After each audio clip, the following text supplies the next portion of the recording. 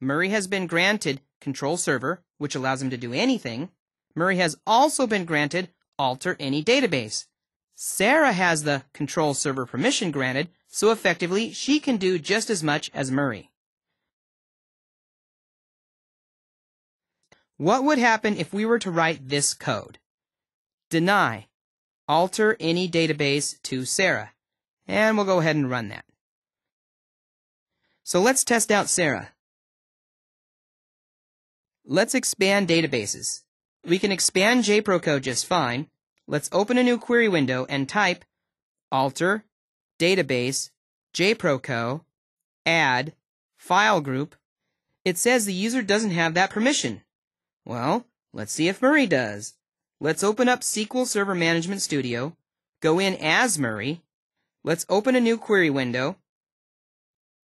It says, commands completed successfully. Well, we started off before doing that last command with Murray having 2 granted permissions and Sarah having just the 1 granted permission. Then we ran this statement. How did this change things?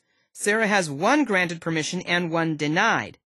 Now control server says it's okay for her to do anything, including alter a database.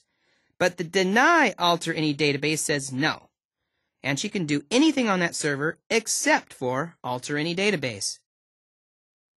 Revoke, alter, any, database to Murray. Let's run that. Commands completed successfully. So this is how permissions stand now. What would happen to Sarah if we took away her deny on the alter any database permission?